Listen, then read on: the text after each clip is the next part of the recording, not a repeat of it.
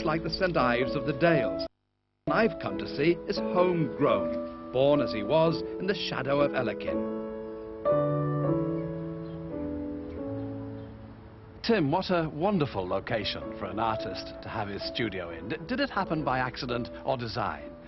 Bit of both, really. I grew up round here, and so I didn't really have much option. The parents moved us here, and so we grew up in this location. But I've grown to love it, and it's the best place to be an artist in, I have to say.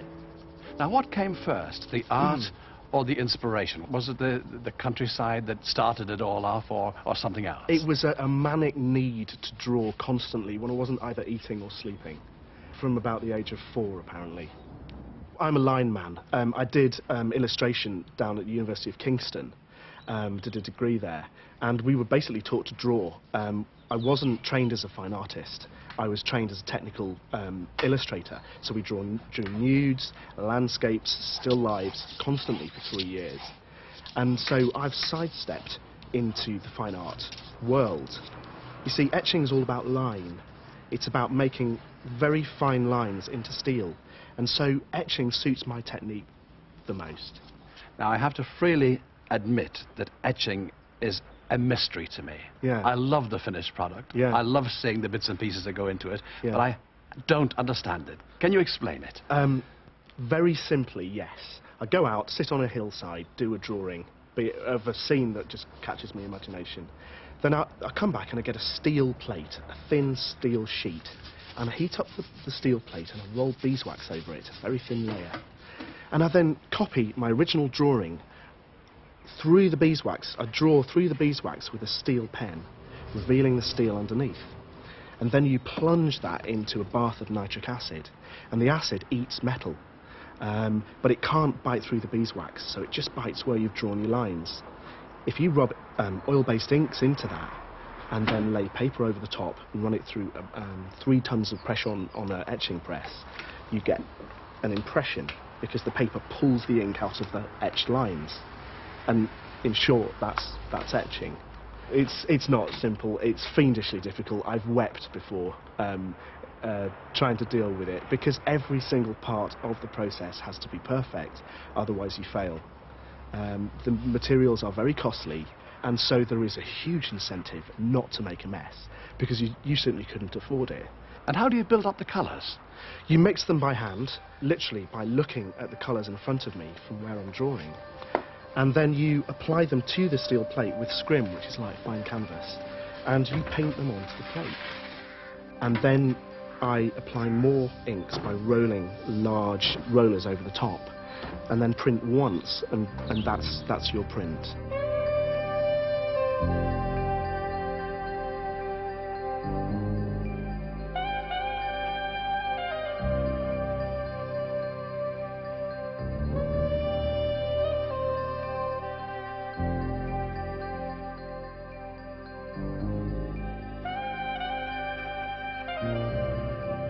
Now, quite apart from having chosen an unusual medium, etching, you also have this unusual style. I think you call it vertigo, do you? Can you explain that? Yeah, nothing to do with Alfred Hitchcock, although, got to take my hat off to him.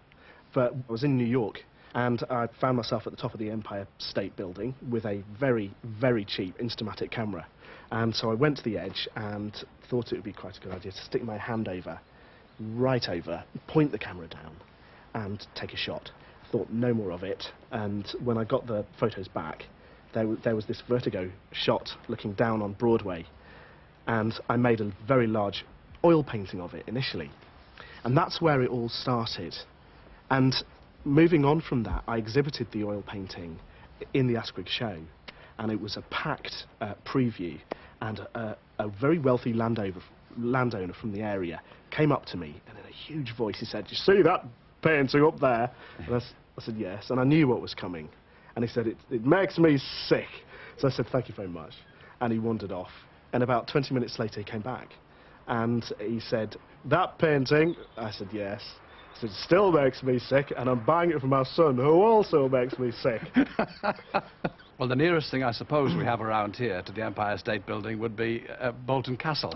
Yeah, of course. And Yeah. you've been giving that the full treatment. Yes, trying to give it the full Monty. It's a wild place. It's slightly spooky, but that probably makes it more exciting, a bit like a Grimm's fairy tale.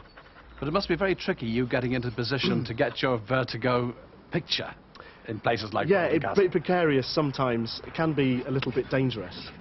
You just have to watch your step, really. But that feeling in your stomach when you look over a wall and you've got the ground falling away, I like that feeling, because I think I do suffer from vertigo, and it's my way of facing the demons. Yeah, absolutely, absolutely. Now, I know that your pictures are bought by some very high-profile institutions and people. Can you Yeah. tell me about that? Prince Charles started it. He has an etching of mine called Ribble Head Viaduct, which I was able to give him in London. He opened a one-man show I had there at the Prince's Trust head office, and I was honoured enough that he accepted an etching. And then the Palace of Westminster, the House of Lords and Commons, they've very recently bought 16 etchings for the permanent collection. Vertigo? No, no, they went for the Dales. Oh, really? Yeah. They've probably got enough to make them sick already then. Absolutely, yes. I haven't drawn the dome yet either. And what is the moment when you find your greatest satisfaction? Is it part of the process? Is it the end product? What is it? It's that point where you've run the etching through the press and you pick up the corner of the paper and you just peel it back, and every single time it's just magic. It's very rewarding. I haven't got bored of it yet in years.